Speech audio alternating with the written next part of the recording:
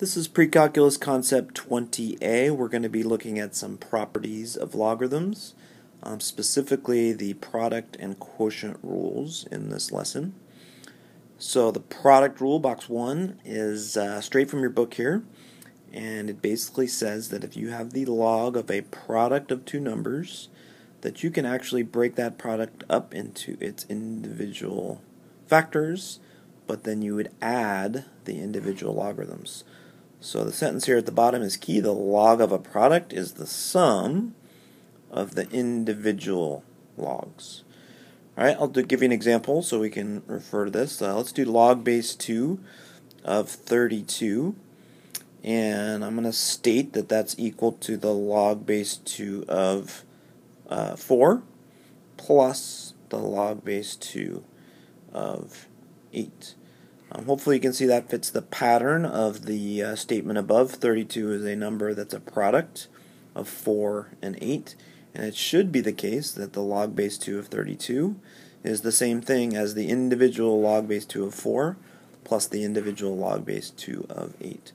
Now let's work these out to see if this actually gives us a true statement. So 2 to what power equals 32? If we think about that for a minute or two, you end up with 5. So 5 is the answer there. Log base 2 of 4 is 2, and log base 2 of 8 is 3. And it does make sense that 5 equals 2 plus 3. Alright, the quotient rule is very similar. This one states that the log of a quotient is just the difference of the individual logs. I'm going to use the same numbers here and do log base 2 of 32 eighths, right? Which is really just the log base 2 of 4, right? And that should be the log base 2 of 32 minus the log base 2 of 8, right? So, since this is log base 2 of 4, we know that the answer to that is 2. And individually these are going to be 5 and 3.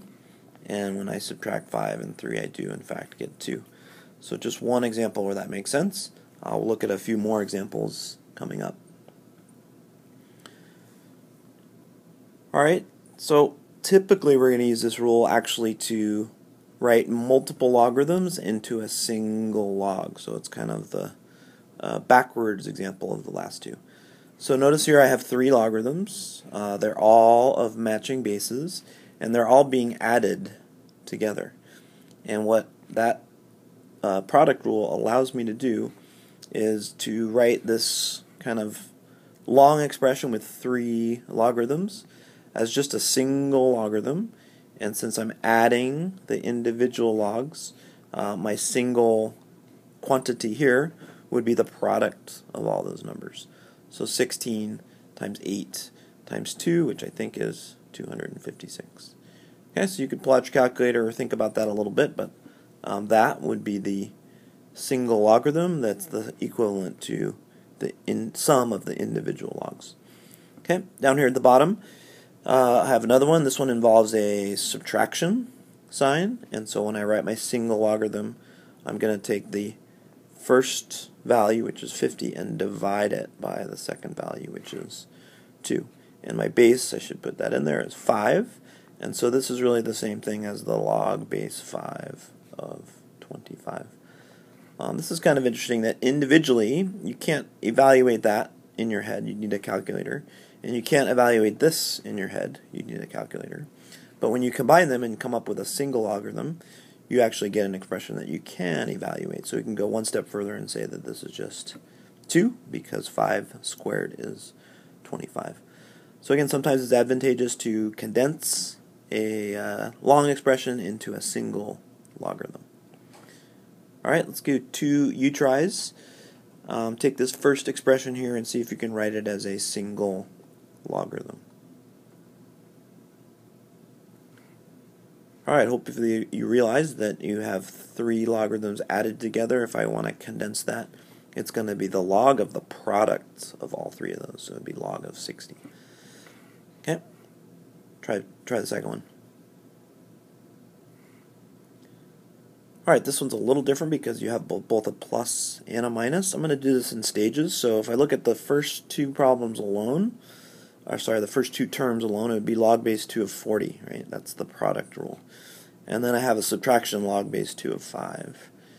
And so I would need to now do a second step and condense that, and that would be the log base 2 of 40 over 5, which is 8, and log base 2 of 8 is my final answer, and that's again a value that I can, or a logarithm that I can evaluate, and I get a final answer of 3.